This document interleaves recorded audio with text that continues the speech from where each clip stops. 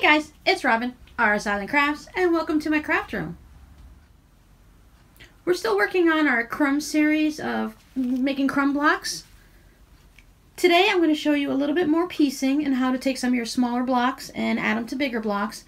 And I'm also going to show you it's not actually a cheater, but a little bit of a shortcut way on how, if you don't have a lot of time or you don't have a lot of larger pieces, like say you want to do it like my style and you don't have pieces this large, I'm going to show you how to piece them all together and how you can make your blocks grow really quick.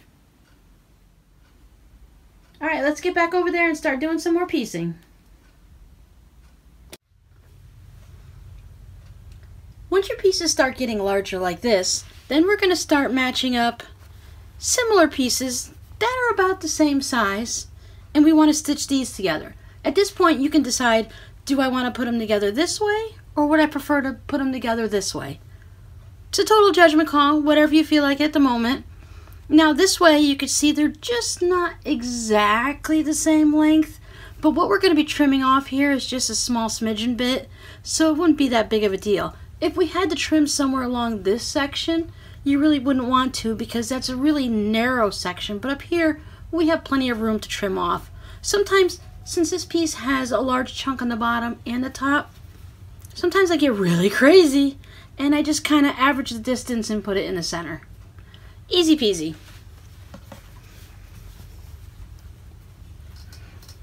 Once we start getting to our larger pieces like this, that's when I bring over my 6.5-inch ruler, and I like to keep this set over on the right hand side of my machine.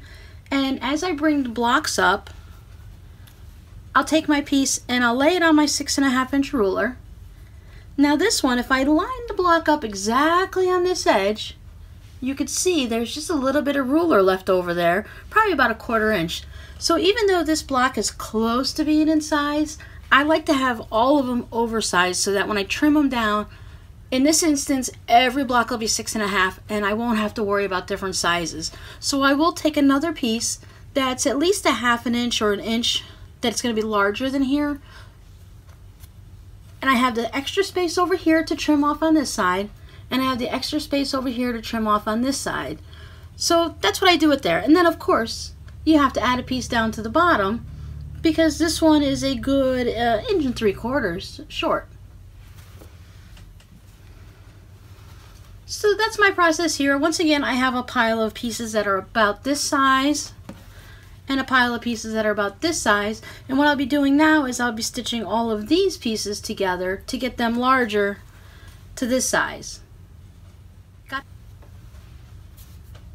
I said, this is just basically building blocks. As you start putting small little pieces together, they get bigger, and then they get bigger and bigger until you get to the size you need. Some people like to take a whole bunch of these little pieces and just sew all these together, so you're never quite getting to the larger pieces of fabric like this. But like I said in the beginning, I don't mind. I like to use the larger pieces. I can actually see what the fabrics are there in my quilt, and then I can remember more, like, oh, I remember I've made a lot of stuff with this Winnie the Pooh fabric. I've made dresses and pillowcases and stuff like that. This one's in my daughter's quilt. This is just a fun one. This actually is fabric I do not like, that I just cut it up into strips randomly and add it into projects like this. So I'm not throwing away the fabric, but it's getting used and I don't really see it. It's going to be small. Even if it's in bigger pieces, in the overall quilt, I'm not going to see it. I'm just going to see that that's blue.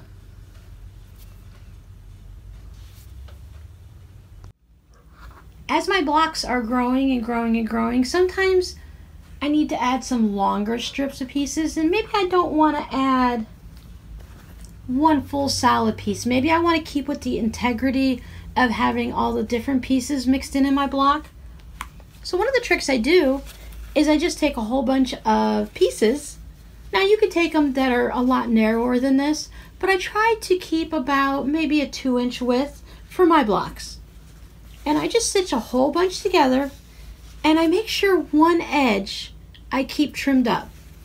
For me, that makes it easier to lay against the block and I have a straight seam. Now my block itself might not be straight, but at least when I'm stitching it on, I'll have a nice spot. I can take my block and lay it here, and I can take my strip at any section and just lay it on, stitch it on, and when I fold it over, voila, I'll have a larger block.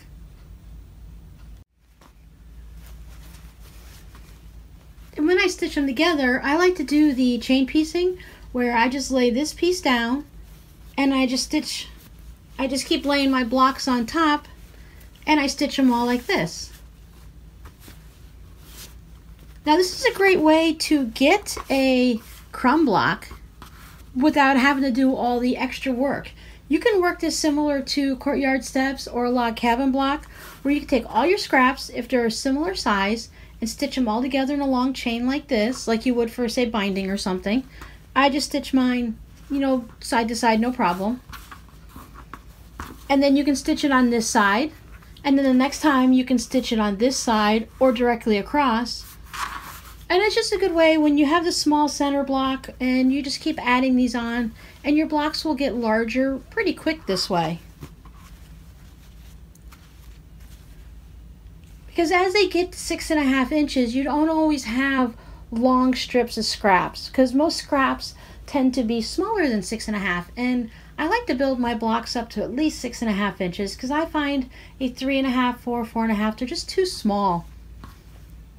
Now you could make, I guess you could make several 3.5 inch crumb blocks and then stitch the 3.5 to the 3.5 and work your way that way.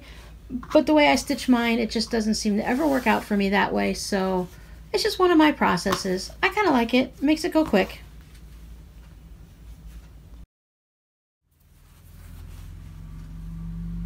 I hope everyone's been enjoying this series so far. I've been having a lot of fun getting all the pieces together, and I hope I've made it clear enough that everyone can kind of figure out how to make their own blocks.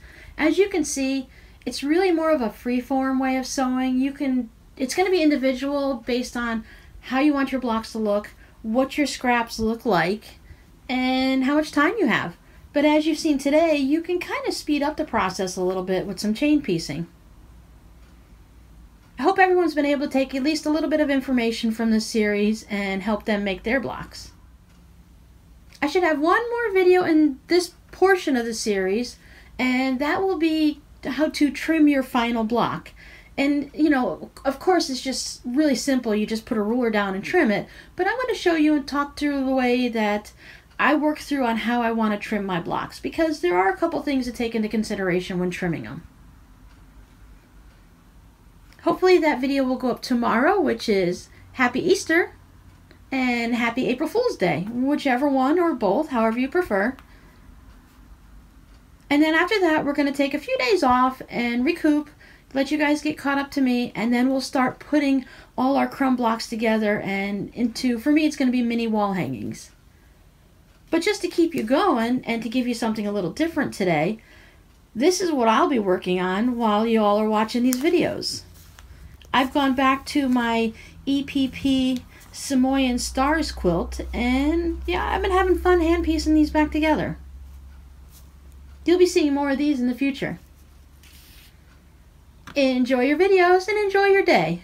Bye! If you like this series, please go ahead and like the videos and subscribe. And if you want YouTube to let you know anytime I put up a new video, click that little bell down there and YouTube will notify you. Have a great day. Bye!